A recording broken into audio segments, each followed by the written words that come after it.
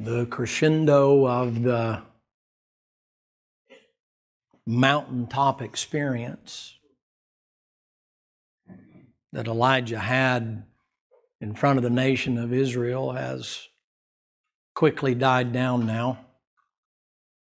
The altar has been repaired, the sacrifice has been made, the rain has fallen, the earth has been quenched, the animals' thirst has been satiated, the people's spirits have been renewed or restored to a certain degree, and it looks like the hand of the Lord is back in the nation of Israel. And there's a preacher who's been hiding for 3.5 years, fed by ravens, drinking water out of a brook and not really having anybody to have any fellowship with but the Lord. And he's gone up and been obedient to what God has asked him to do. And if anybody has ever brought down fire from heaven, he certainly did. Amen. The promise as they went out was, if God speaks, He'll be our God. And if Baal speaks, He'll be our God. And our God spoke. Amen. He burned up the offering and the water. So hot was the fire that it turned the stones to powder. And a cloud about the size of a man's hand brought a thirsty land the necessity of life, which was water. The preacher ran back to Israel thinking, we're going to have revival. Man, God has answered miraculously. I mean, who wouldn't have thought the same thing? And he comes back to find closed doors and people that are not rejoicing at all. And the temple still empty. And the promises of the people broken. There's a knock at his door. And it's an emissary from the king's court. You can tell by looking at the chariot, the symbol that is on the side of the chariot. They realize who this is from. And here's an individual with a scroll in his hand. And he steps there to the door, and Elijah's servant goes to that door and says, hey, preacher, somebody's at the door. And who is it? It's not Amazon. It's from the king's court. I think maybe for a moment Elijah probably thought to himself, well, praise the Lord. Maybe at least he'll finally do what they've been promising to do. One, recognize where the problem really was, and two, restore the nation of Israel and their form of worship as it ought be. But his heart stopped suddenly, almost as if he had a heart attack. When the seal on that letter is broken, and Elijah said, hey, listen, my glasses are upstairs. Can you just read it for me? He says, preacher, this letter's from Jezebel, and it says, if I don't make you as one of my prophets before day's end, my name's not Jezebel. And I think his heart just broke like an eggshell under a giant's heel. I think he honestly cared about the nation of Israel. And so he gathered his things together, few though they were, and took his servant, and off he goes. Many people would say, as when we study the Bible, so often we try to make sense or reason as to why something occurs. Most people would question, why did Joseph wind up in a pit and then wind up down there at Potiphar's house falsely accused and then in a prison before he finally gets to the palace? Or you might even think about the Apostle Paul, who the Bible says that the devil gave him a thorn in the flesh, a minister of Satan, to buffet him so that he would not be exalted above measure. Or maybe you'd think about Daniel, who found something in the lion's den. Or maybe the 3 Hebrew children in a fiery furnace. You might even think outside of that fiery furnace, you might consider for just a moment, Peter looks like was definitely crucified upside down. None of the people that worked for the Lord seemed to ever be able to get a break until the life hereafter.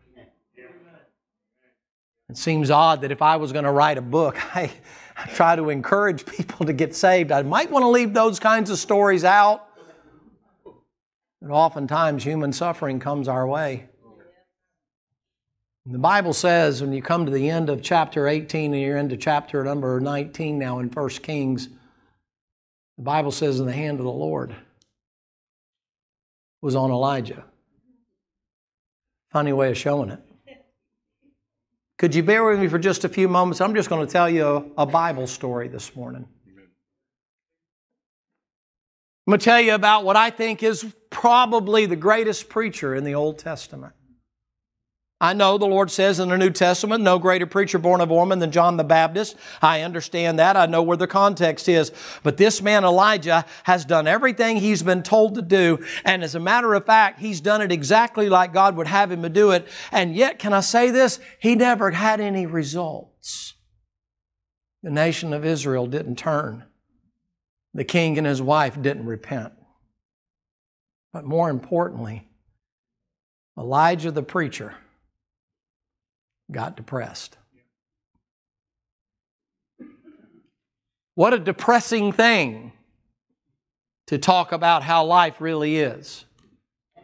Because there is no one existing today, short of maybe little children who don't understand it, who do not go through expectations that have been literally torn to pieces and things not work out the way that they had them drawn up.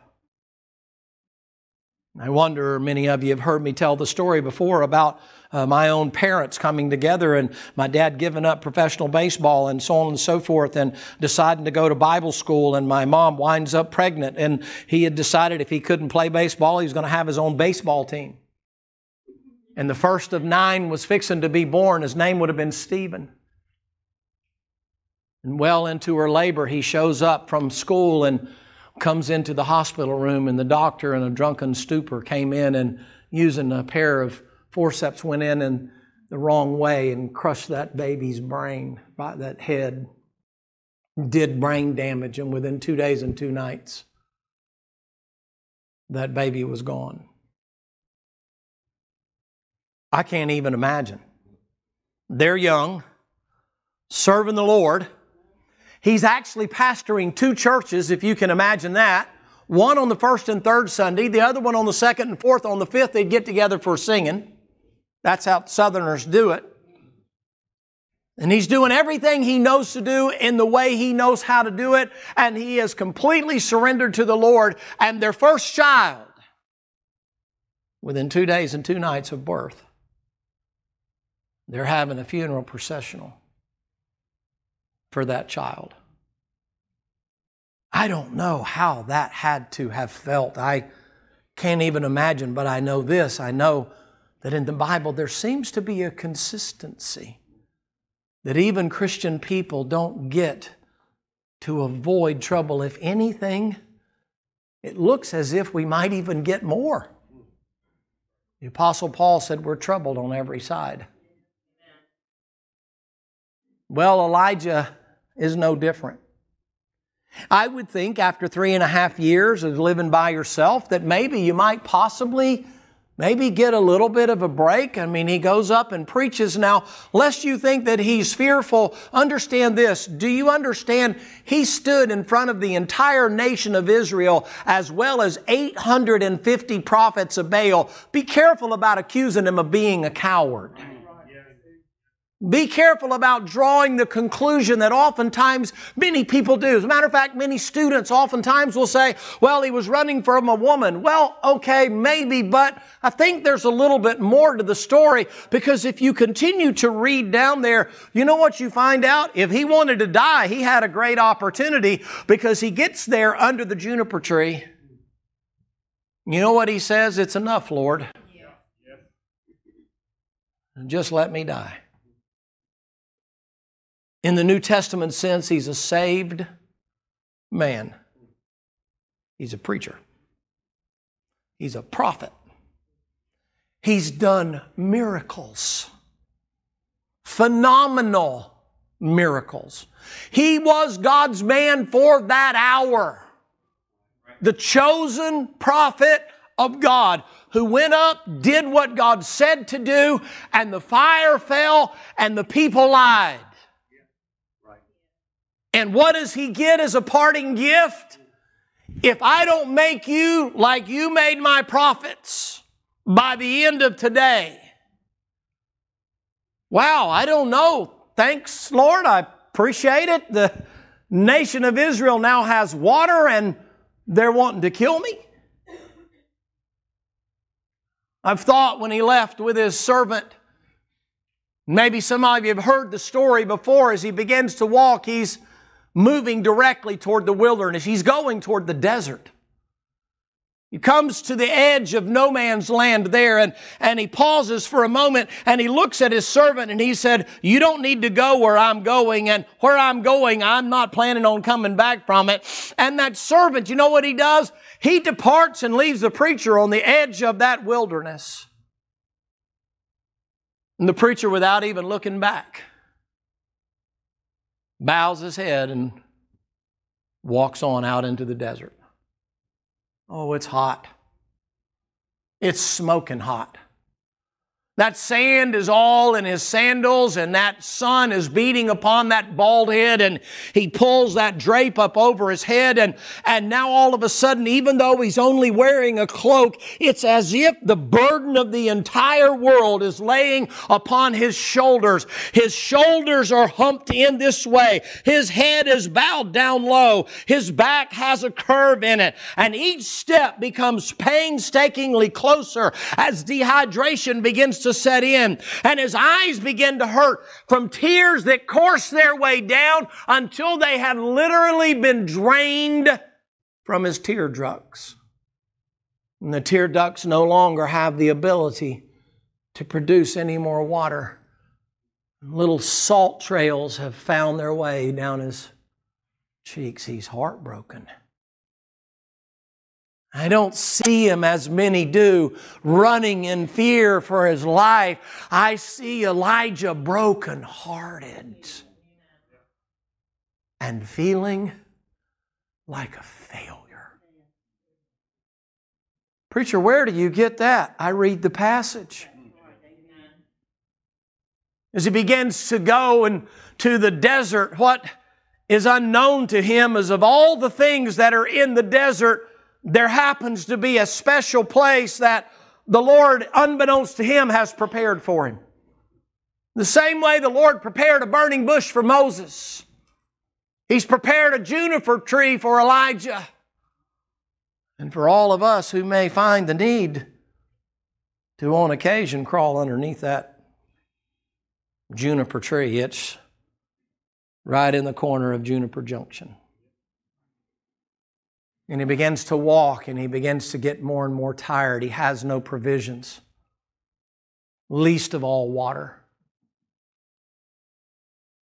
And he goes out, and And the sun begins to set off in the distance, and that bright yellow golden color begins to dip behind the horizon, and it begins to turn, first of all, those colors of orange, and maybe some pinks begin to get dropped in there, and the sun begins to get painted. The skyline begins to turn sort of a reddish color, and all of a sudden it's as if that entire sun as it's going down is just a red ball of agony.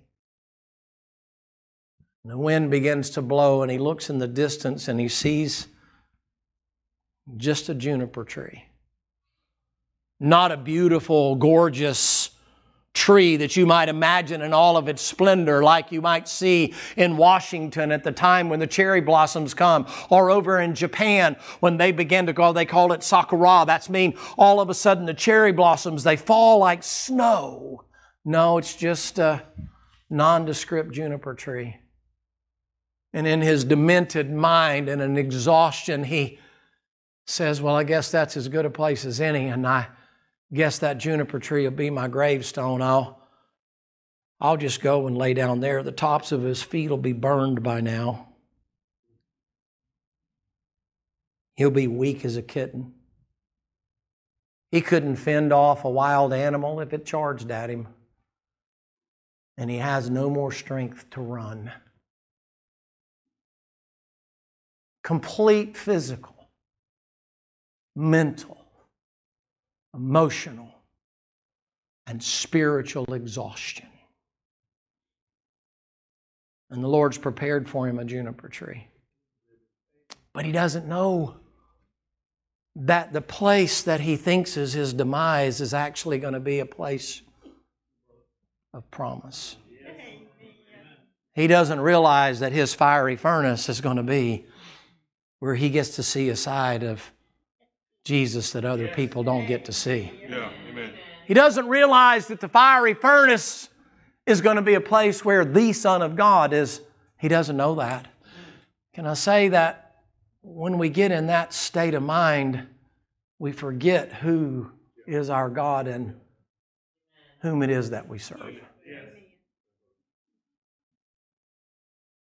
He lays down there. I have no doubt in my mind there's the bones of many a dead animal there. There's no question there have been the remains of other animals that have sought that one shady place in the entire desert, that one place that they've gone there many times and have most likely been trapped in that place and used or eaten for dinner. But he doesn't care. It doesn't matter. It's enough, Lord. Just let me die. Do you know what he said prior to that statement? For I am no better than my fathers. Who would ever think the sin of comparison can lead you to the point of wanting to die? Thank the Lord, God sees things differently than we do. Amen. But sometimes when we get that tunnel vision, you know what we think? Lord, I cannot take any more. I'm done. I'm through. I'm finished. Hey, could I say this to you just as a positive thing? If you'll just bear with me a few minutes here this morning. Could I say this to you? Listen, just because you're done, don't think for a second that you're not in good company. Amen. You know what Peter said? I'm going fishing.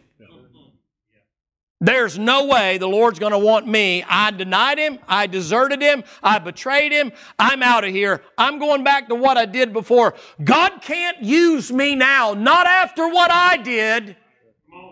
I'm going fishing.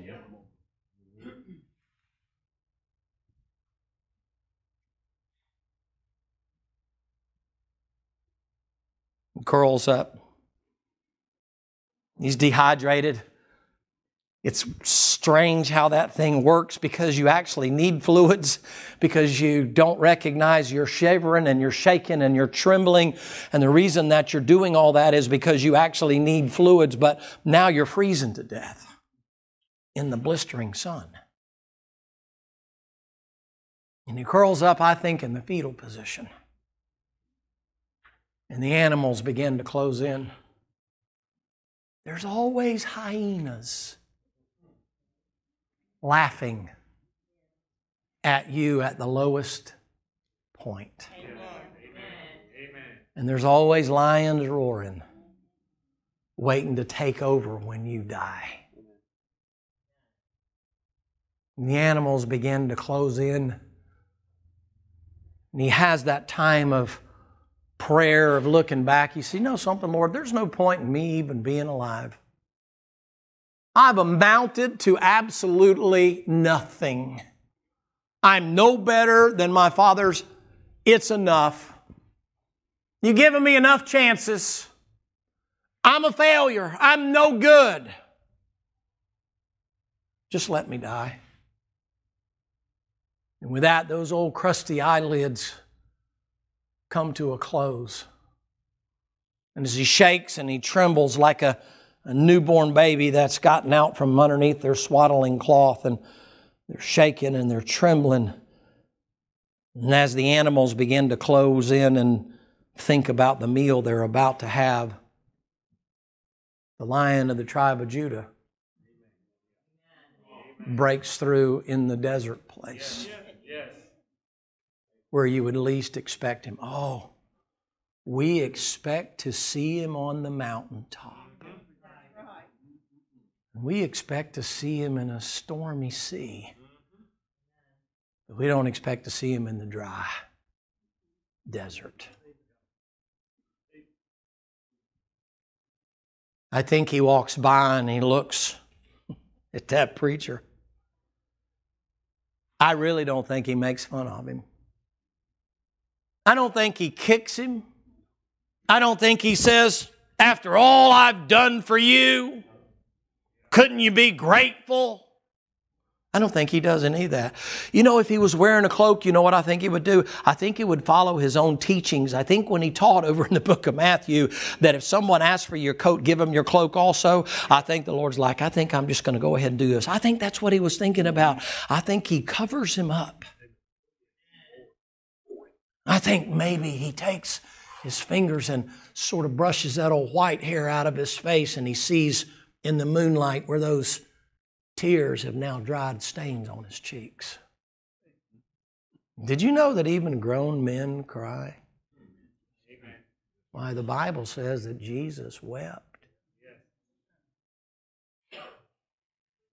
Gentlemen, when was the last time tears wetted your cheeks?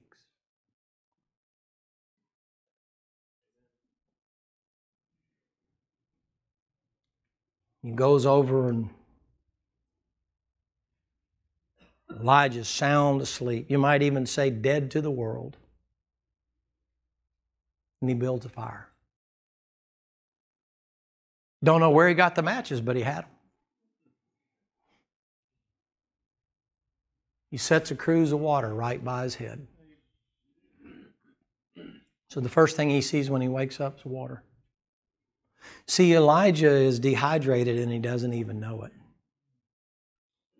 Part of the reason Elijah is thinking out and being, in a sense, crazy out of his mind is because he doesn't even realize he's thirsty.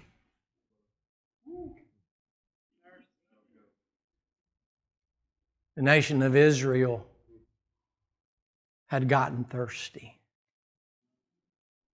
God had not allowed the rain to fall, but He was trying to show them a spiritual lesson. He said, your cisterns are broken. They're not holding water anymore. And your problem is not just the physical water. You're missing the water of the wellspring of life. You're dying of dehydration. You're acting out of character because you're thirsty. When was the last time you paused to go, I wonder if I just need a drink from the wellspring of life? When was the last time you paused to think, maybe I'm acting stupid because I'm spiritually dehydrated? Maybe I need to go to the water fountain. Maybe I need to immerse myself in it Remember when the woman at the well came? Do you remember? She came with a pot, and he says to her, well, what are you doing here? And she said, well, I came to get some water. He said, yeah, me too. And he said, if you'll give me some water, I'll give you some water that you'll never thirst again. Could I just give you something to consider?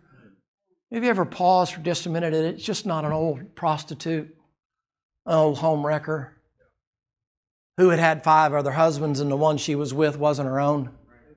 Have you ever paused to just remember maybe she acted out of character because she's thirsty? Yes. Maybe she was looking for something. Maybe she was playing that part because she was dying of thirst and she was looking to quench her thirst in some other way. And so guess what? She only did what she knew to do. I don't know, maybe you never paused to think, what happened to that little girl when she was a little girl? Maybe something dried her up and caused her to be such a mess. But she came to the well and Jesus knew she needed a drink. That's why He said, if you'll give me something to drink, I'll give you drink. You'll never thirst again.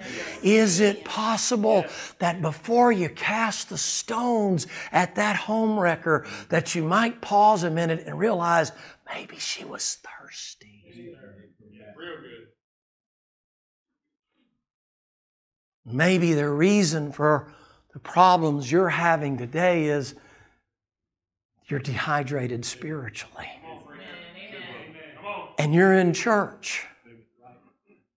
And you hear a quartet get up and sing, man, about the blood. And you're, and then you hear about that unseen hand. And you're like, well, everybody else. And the Lord said, no, here's a juniper tree.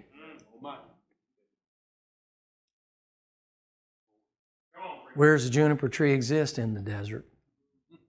In a dry place.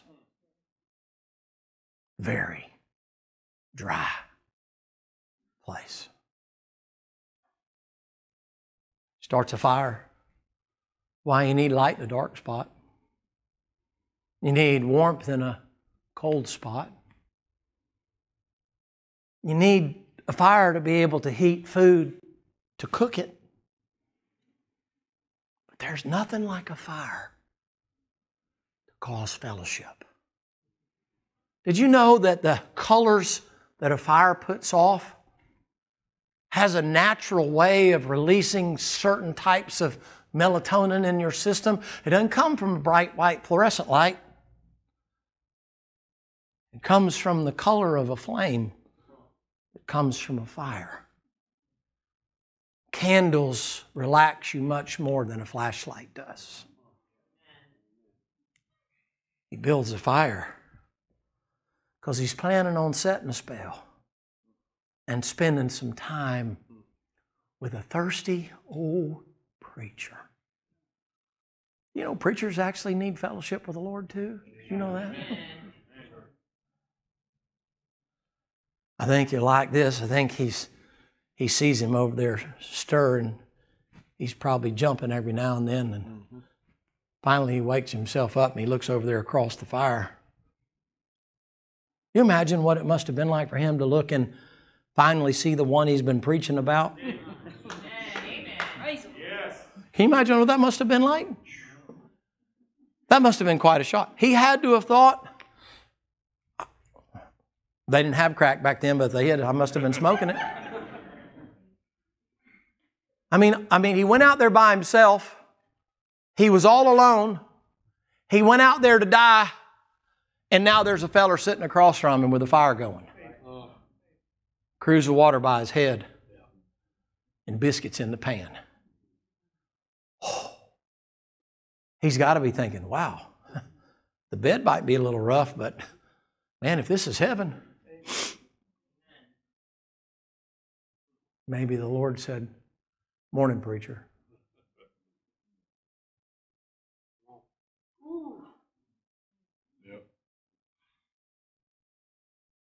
You know what the tendency is when the Lord says, morning preacher, our first response is, Lord, I'm sorry.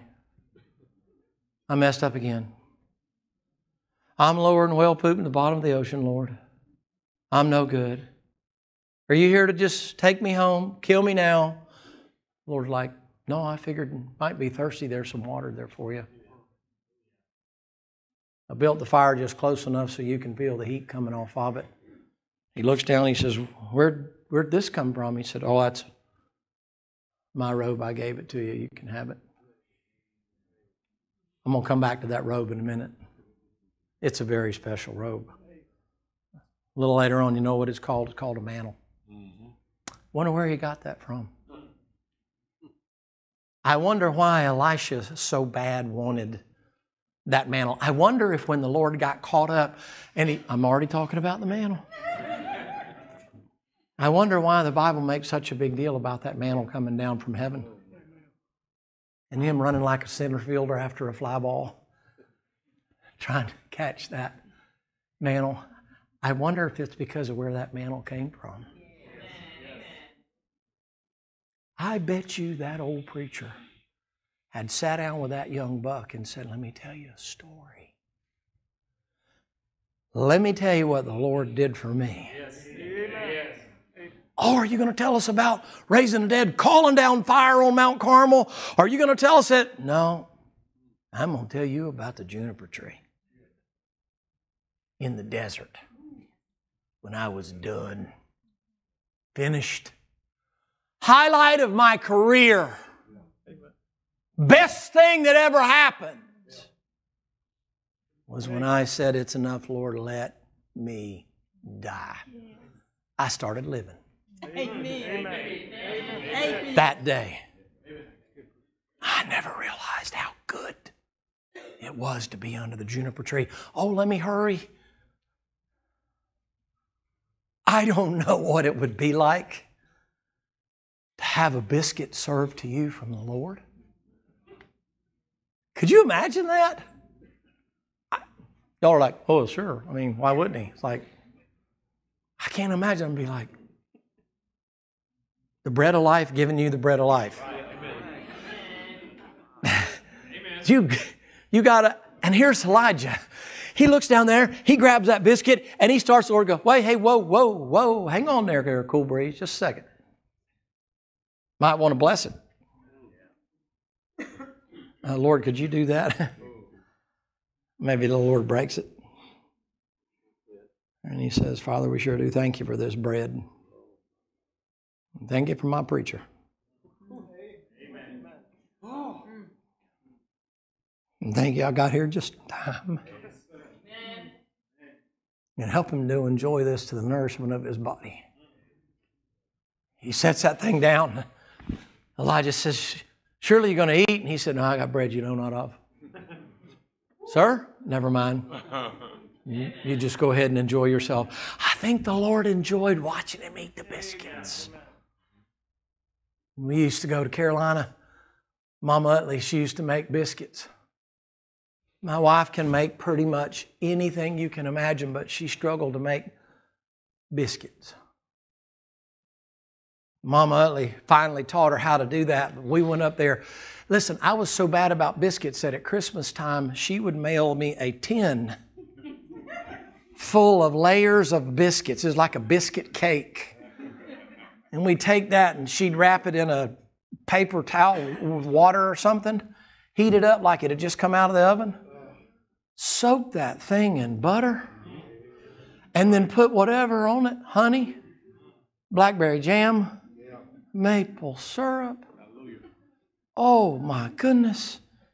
But we would get up there, Mama Utley would make the biscuits. You know what she'd do? She'd just stand there and watch me eat them. Old preacher would make up a gray mare, that's Karo syrup and butter mixed together. Make your heart stop. Just looking at them mix it. You know, all she'd do, she'd just sit there and watch me eat them. She enjoyed me enjoying it. I'd be so full they'd be coming out my ears. She'd say, you want another one? And the next morning we'd wake up. Fresh pan of biscuits. I think the Lord just enjoyed watching that boy eat. And sitting down across the fire from him. Now, I'm getting close to an end. He's looking at him. You know, when you eat, it has a tendency to sort of open your eyes up a little bit. You get hungry, you get kind of whacked out, you know, and then you eat a little something, and then all of a sudden, like Jonathan, he dipped the tip of his spear in the honey, and, you know, his eyes were open. It's like that. So he hasn't eaten in a long time. See, he doesn't realize that he's not just thirsty, he's hungry. You know, it's interesting that the Lord doesn't even carry on a conversation with him until he's fed him and given him something to drink. Did you get that? You got that. Did you get that? See, sometimes we're in such a hurry to try to talk to somebody when all they really need is something to eat and something to drink. They're not even ready to listen to whatever we got to say. Why? They're hungry and they're thirsty, and you know what they need? Some warmth. They just need a fire so they can see things. And he eats. Must have been some more conversation. Because after a little while, I think Elijah, now this is me in my mind. The Bible don't say this. It's just how I draw it up. I think all of a sudden he gets, you know, like, you probably don't know this, but people have heroin nods. What they do, they're talking to you, and they'll nod off while they're talking to you. And after a while, it gets so bad, they don't even care if you know they're nodding off. Well, I think he gets the biscuit nods. You say, where do you get that? It's right in the passage. You say, where? Right in the passage. The Lord said, go ahead and take a nap. That's what it says. He don't say nap, but he said, go ahead and sleep. You say, why? He's sitting there, man. And I mean, he is trying, man. He's doing all the trick. Like y'all on a Sunday morning. It's like you're looking at the top of your head and you're thinking, if I look far enough up, oh, my eyes are dark and maybe he doesn't know. No, you look like Jaws fixing to bite somebody. All I see is these two little white things here. I know what you're doing. It's like you're out of sight. All but the snoring. And finally the Lord said, close your eyes and go to sleep. I think for just a moment. He's kind of coming around now and he's like, I don't really want to die anymore. And I still hear the hyenas and the bears and the lions. I still hear the animals. They're going to attack me. And the Lord said, not with me standing guard, they won't. Oh, you know what he says to him? He said, boy, I've been watching over you since the day you was hatched. He said, I've never taken my eyes off of you. I've known your down sitting and your uprising since the day you got hatched out of your mama over there in Tish. Really? Yep, go ahead and sleep. Here's how I'd draw it. I'd have the Lord sitting there at the fire, and he goes to sleep, the animals come in, I'd have the Lord just go. Something y'all want? No, sir, just checking. We thought we might just get the perimeter around here and that kind of thing. Leave my preacher alone. We ain't doing nothing. Oh, yes, he is. He's getting some much needed rest. He's taking a nap. How long is he going to sleep? As long as he wants. And I think the Lord stands guard the whole time. Just like he does for you, even though you're not aware that he's there, he's standing guard. He's watching you even. I think I heard a song called The Unseen Hand. Oh, you mean somebody's got my back? Even when I don't know he's got my back? Even when the animals are closing in? Yeah, that's what I mean. He wakes up the next time. He eats again because he's Southern. And he gets his biscuits and he gets his water. He's full as a tick. And the Lord said, now go on and get. And he takes that mantle and he said, hey, I sure appreciate it. The Lord said, no, just keep it. Just keep it. He don't have to ask twice. Okay, good, fine, thank you. I know he goes to the cave and the Lord speaks to him and tells him, listen carefully now. He says, Elijah, I'm not in the fire. And I'm not in the wind. And I'm not in the earthquake. I'm in the still, small voice. Why? Because he's saying to Elijah, as busy as you have been doing all that you have been doing, it's been so noisy, you haven't been able to hear me because you've gotten away from me. You've got to be close enough to hear me whisper. We got to be close so you can hear when I talk to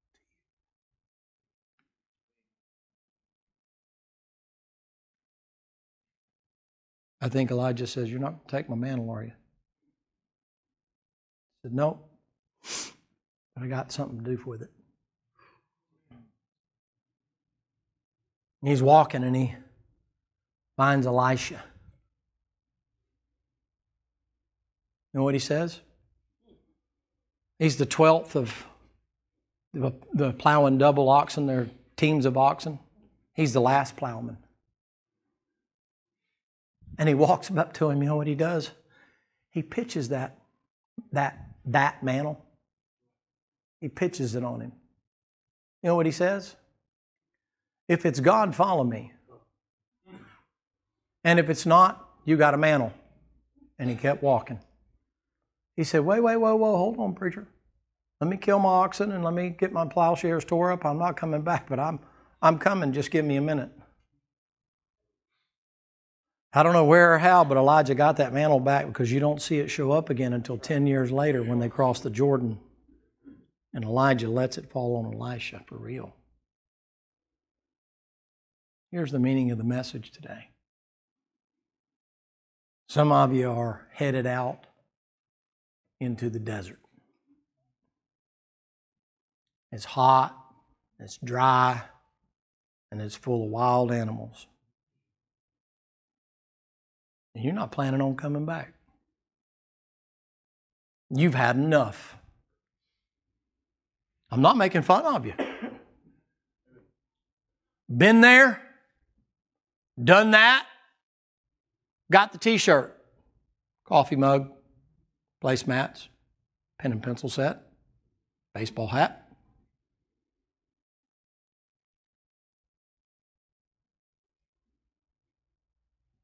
But there's a juniper tree in your life. You know what the Lord's saying? Why don't you curl up under the juniper tree at the worst possible time of your life, and let me show you that I'm still here to take care of you, not to make fun of you. And to tell you, you know what you need? You need some warmth, and you need some light, and you need some fellowship, and you need some food, and you need some water.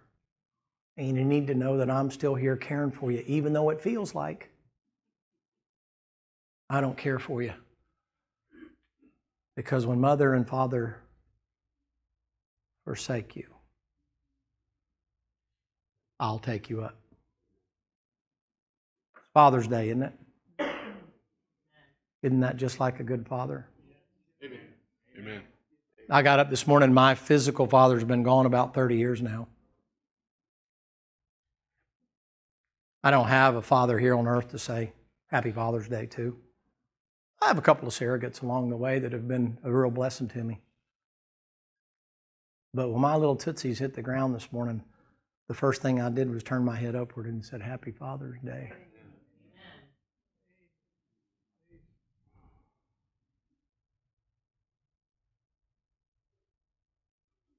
Are you under the juniper tree this morning? Life's passing you by wide open. You've had enough. You're up to here with everything. Can I just say this? You're not alone. I'm not just trying to be corny.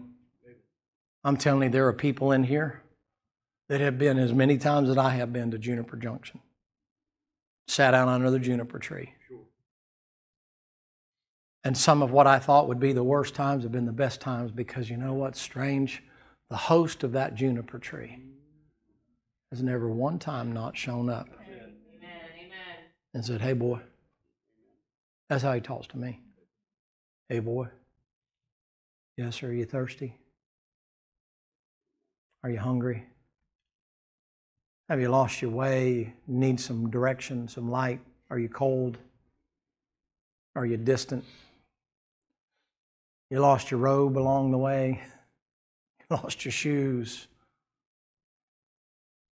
Why don't you come on back to the house?" Preacher, you really think that happened? I think it's in the Bible for a reason. It shows that even the strongest can have weak moments. I love the reality of the Bible. He would put a story like that in the Bible to help people like me